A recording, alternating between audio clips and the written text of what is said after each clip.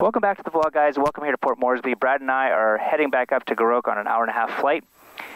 And yeah, let's go ahead and get started.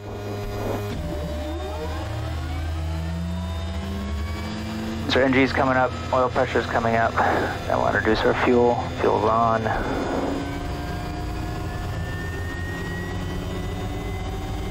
How much did ITT come up? We just had to shut down about a half hour ago, so be a little bit warmer. 680 looks like.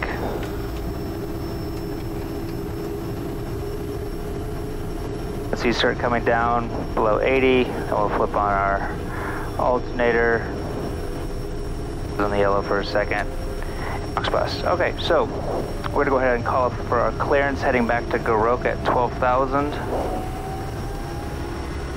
Jackson ground, November Tango Zulu requesting clearance. TAWS system test. Okay. When that says it right as you're trying to hear somebody. November Tango Zulu ground.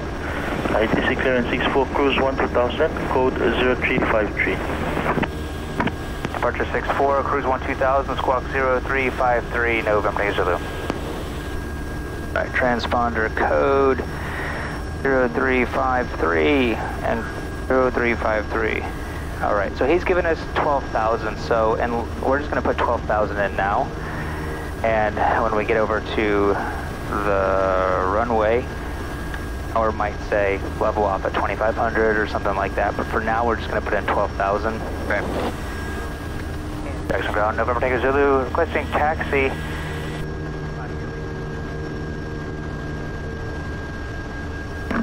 November Tango Zulu, taxi number 2, taxi holding point runway 14 right, time 13.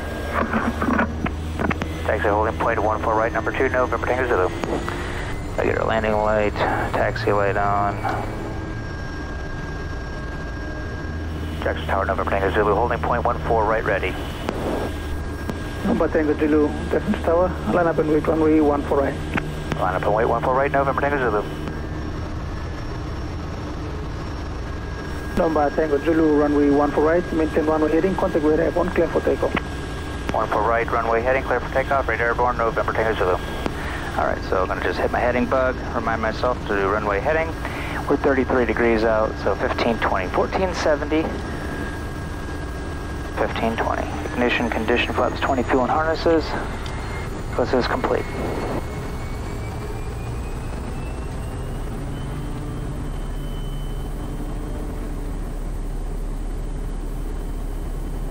Alright, airspeed's alive, there's 714, climbing slowly.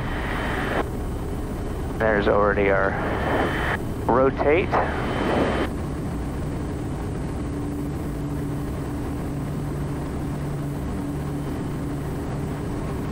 Alright, once we get over here, we'll clip over to Jackson radar. Jackson radar, November Tango Zulu, passing 500 on climb 12,000, runway heading. November Tango Zulu radar, not yet identified. Maintain runway heading, stand by for return. Maintain runway heading, November Tango Zulu. Make sure I'm squawking. Yep, 0353. November Tango Zulu, verify level. 850, November Tango Zulu. November Tango Zulu, you identified. Maintain runway heading and stand by for return. Runway heading, November Tango Zulu. I'll go bypass.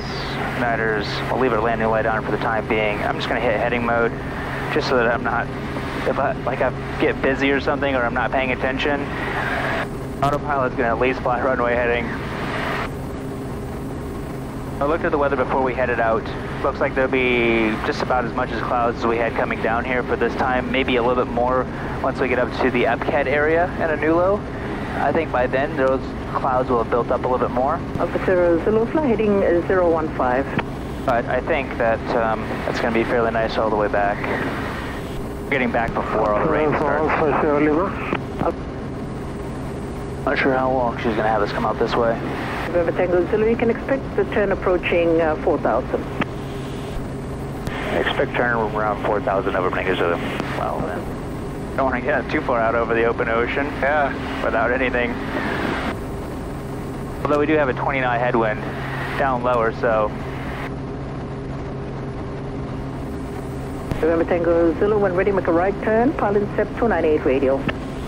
Right-hand turn, pilot intercept 298 radio, November Negative Zulu. Alpha Tango Alpha, Can't really talk. 6,000. 6,000, Alpha Tango. All right. So basically that line heading out of here, that's the 298 radial. So pilot intercept, we're just going to turn around and connect to it around in this area probably, just so that we're connecting to it before it's all the way out to starve. Heading 320 is going to be basically the reciprocal of the runway. So right now we're just basically almost paralleling the runway. Also what I'm going to do is I'm just going to hit this here, heading nav. That way I don't forget, so once I connect to the 298 radial, it will automatically connect to it, just so I'm not fat, dumb, and happy just flying along and then Sierra Lima, pass on through it. H1011. Interesting with all the diversity we get from pilots here. The accents? Pilots from everywhere, yeah. Yeah, there are pilots from everywhere here. You don't get that in the States. Oh. No, not like here. That's not the same. No. If it's a perfectly clear day, what I'll do is, on my way out here to start, then I'll just ask for a direct to Alpha Goroka. Tango Alpha, descend to 2,500, you're clear for the 14 ILS. Descend 2,500, clear for the 15 ILS, Alpha Tango Alpha. Because we already know there's going to be a lot of clouds, we'll just stick with our flight plan. Even when we are coming through here, that's where all that icing and a little bit of just sprinkles we had earlier. So if it's already showing lightning strikes, It is. then it's definitely going to be building up. Okay. So for the viewers, if you're not a pilot, we're going to keep the power in. Bro, Whiskey Charlie, Even though we've 76,000. leveled off, we're keeping the power in until we are at our true airspeed. Basically, the fastest our airplane's going to go anyways, then we start reducing it. So here we are, 159, and we're just almost cresting 130, so 160. So pull our torque on back to 1270, and then it'll level off at 1250. I can get it there. There we go. And then take a little bit of right November rudder. Tango Zulu, QNH 1011. 1011, maintaining 12,000, no negative. November Tango Zulu. Alright, so we just got to go up. So we're down 20 feet from what we just were. So we'll just do one click on that without adjusting anything, and it'll go 20 feet up. Did you click? It's right here. So rather than just hitting vertical speed and clicking it up, if you just do one click, it will go 20 feet up. It's kind of slow getting there, but it will get there. Anyways, we'll go ahead and pick this video back up once we get closer back into Goroka, because I think that's going to be a little more exciting than just droning along for the next hour.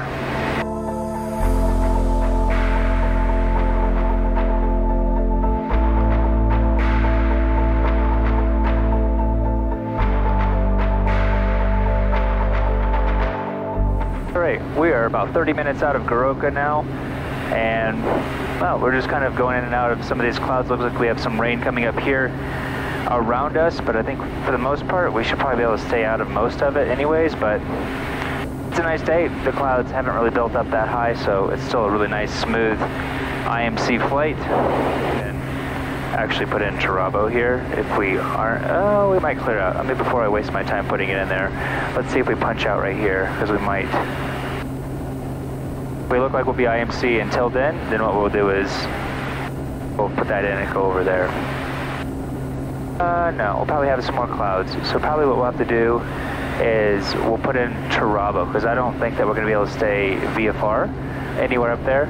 So we'll just put in our next IFR reporting point. AYTR. Bravo is another airport. Go. Now just put it in here, and you can see it kind of just goes around there, because we've got a big mountain right over here where where the A is. So typically the clouds are just going to build up a little bit more over there. It looks like there might be potential some holes up there, but we'll just see. So where's the 1209er, November Tango Zulu? November Tango Zulu, call now on 120.7, secondary 6622. We'll switch now, currently a new low at this time, 12000 and no joy on 1207 at this time. November Tango Zulu. We'll be monitoring though. November Tango Zulu, request estimate Goroka. Estimating Goroka time 03. November Tango Zulu, 12000, standby for traffic. November Tango Zulu. Tango Zulu, 12000, order for the traffic. November Tango Zulu. We'll actually just continue on until we get up closer to here, and then we'll connect to that track over there. That way we'll be on a direct track. Yeah, I was just looking at where the mountains are. Because if we go any right of track, we're going to be closer to that mountain. Yeah, they're over by Sindini area. So see this right here. There's Mariwaka and Sindini. They're all the way over here. Okay. So these mountains here are maybe around 8,000 or 9,000. Okay. And these mountains here are at 11,000. And then from here on up, they're at like 8,000 as far as on that track. The nearest one that's tall is quite a ways away. Probably right at Turabo, just past it, maybe a few miles. It will just open up into the Goroka Valley, I'm assuming, because that's the way it always does it. If not, we could drop down to 10.6 all the way up to Goroka. It does look like it's better if we go over here. Yeah, we'll go that way. You're altering the heading instead of putting on nav just so it's a gentler turn. That's right. Just because we're coming up to the boxes, I'm just kind of doing 2 or 3 clicks at a time, just so that it's a smoother transition, whereas if I just hit the autopilot, it would just jerk really fast and try to connect at a 30-degree angle. And then once I'm just about there, then I'll click it onto the autopilot to connect with it, and then it doesn't really adjust at all from where I've already done it. And it's a little bit more gentle. Yep. All right. What we can do, see this right here, we've got a big cloud here, and they got a little bit of a blue spot if we wanted to, just to keep, I mean, we're like really close to it then, but we've got maybe that small little cell right there. We could just track for that little blue hole right here in front of us. And it's where 2 clouds are together, and it's probably going to be a little bit smoother transition if we just go right through there, as opposed to right on the edge of these clouds. If it's showing a little bit of yellow and red, and you can kind of see like the walls of the clouds are a little bit sharper. If we get right on the edge of that, that's where it seems to be always the roughest. Because it's like usually right when you go into a cloud, it's the beginning, and when it kicks you out of the cloud, it's the roughest. So if we can just go right here on this edge of it, and then cut back over onto our track, you might find it's a little bit smoother ride for everybody. This is where it'd suck if you had to just sit here for like an hour and a half. It'd just be mentally fatiguing, and even your body too. Just all these little tiny bumps your body's like trying to like correct and stuff, and you don't really think of it. But by the end of the day, you're so mentally and just physically exhausted just from trying to like keep your body up and straight and keep the plane coordinated as it's trying to kick it all around. It's just so annoying. Looks like we're past that. Now I'm gonna just kind of start clicking right back over. Hey, look at that, already breaking out. Perfect. So we'll just continue on this track to Turabo, because it looks like that's going to be the easiest track. It looks like we're even seeing all the ridges up there towards Turabo. At this point, let's go ahead and put our descent down into Goroka. We'll do 5,600, actually 5,100 feet, right all the way down to the touchdown zone. So we'll go to 500 feet per minute. I don't know if that's going to work, because typically it starts you way up here by Turabo, but if you do 500 feet, it actually works better if you hold it and then kind of come down a little bit steeper later. Because the mountains at Turabo are up to 8,000. So unless it's nice and clear and you can go around the mountain a little bit easier, but we'll see how it is once we get a little bit closer. This is the valley I was telling you about earlier, how I think, oh, it's going to be open right here. And sure enough, that's kind of right where that end of the cloud is. And there's the valley going up. It's almost always clear right here. And it's almost always cloudier over there, and then further on over there. So the reason being is there's a big mountain, there's Mount Michael right over here at 12,000. So all the kind of the clouds spill off over here, and they go almost up to Turabo, sometimes a little bit further. So sometimes if you track up over this way and around Turabo, you can keep a pretty nice smooth flight going in. And then sometimes we might actually have to make a descent a little bit sooner, and then head on kind of the low coming in through here, around maybe 7,500 to 8,500 feet below all the clouds. Otherwise what happens is we get stuck in more clouds up here, and then we don't punch out until way up in here, and then we have to make a quick descent down into the valley. All right, so now you can kind of see down there a little bit, right underneath all those clouds. And that's where it might be easier to head on down now, rather than waiting until good to go down. So I'm just going to go ahead and start now. We'll go down to like, let's say, 8,000. And we'll head over kind of to that, kind of the low spot where you can kind of just see underneath the clouds a little bit. November Tango Zulu 1 check, hold on to 08217. Meridian string 3, November Tango Zulu. Probably didn't hear me though. Yeah, this is again really typical is trying to get down before, because if you keep going, those clouds, like I said, will go all the way up to the 15 miles of Goroka. And it's usually easier if you just start your descent in here, kind of level off around 7,000, 7,500, cut through the low spot, and then once you get into the Goroka Valley, it opens all up. Otherwise, it's just really bumpy usually through here, and then you just have to make like 1,000 feet per minute to get back down into Goroka, or do a bunch of circling when you could do a nicer descent this way. They get coordinated. And I'm just going to have to slow down or something to increase my descent so I can make sure I get underneath these clouds. Alright, see now you can kind of see what I'm talking about, how now we can see right all the way down into the Goroka Valley. Okay. Once we get 100%, yep, we're clear of these clouds, then I'll just adjust this or maybe even level off for a second. Alright, looks like we're going to for sure clear that. Vertical track. Alright, just turn that all the way down to 5100, which it already was. Goroka Tower, November Tango Zulu. 15 miles to the south, passing 8,000 on descent. Your circuit 01, and copy the departing traffic for the call. November Tango Zulu, Goroka Tower, Avenue True. 35 right, wind light and variable QNH 1016. Report final. Afternoon, Radian 1016, report final, 35 right, November Tango Zulu. Avenue right. Alright, 1016, 016, 1016, and we'll just come in for a straight in. What we can do is we can hit our OBS here, turn it to runway 350, it puts a nice extended center line, and then I'm just going to make a couple clicks over so that I'm kind of joining it straight in for like a 5-mile final or something. Where are you going, airplane? There we go. Wasn't on heading mode. I was just immediately trying to join over in with that because I didn't have it on heading mode again. Okay. It was on nav? It was on nav, but when I hit OBS and moved the line, it goes, oh, the line's over there. Well, I need to go over and connect with it. Alright, landing light on, taxi light on, pitot heat's off, bypass on.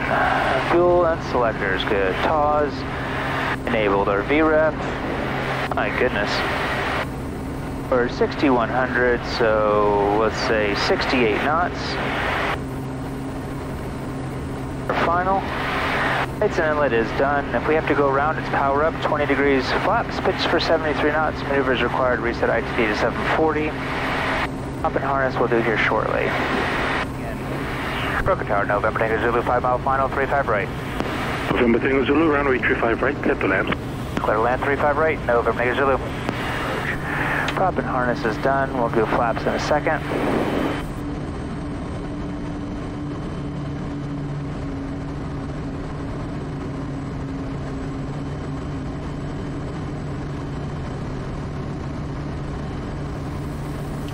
Do full flaps.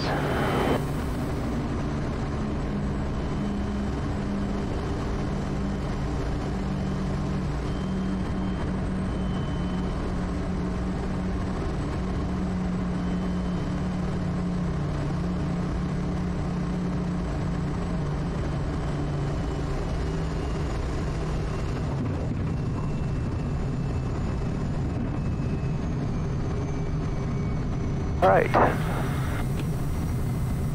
Well, it was nice that we got out of Moresby when we did.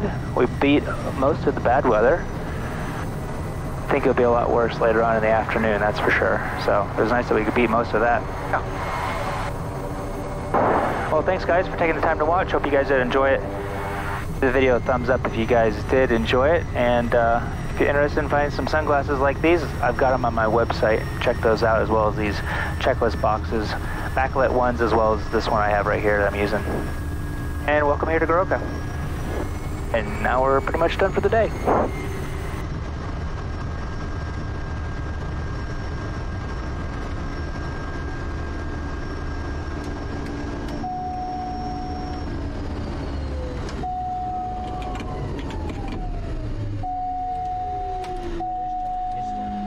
Alright guys, see you next time.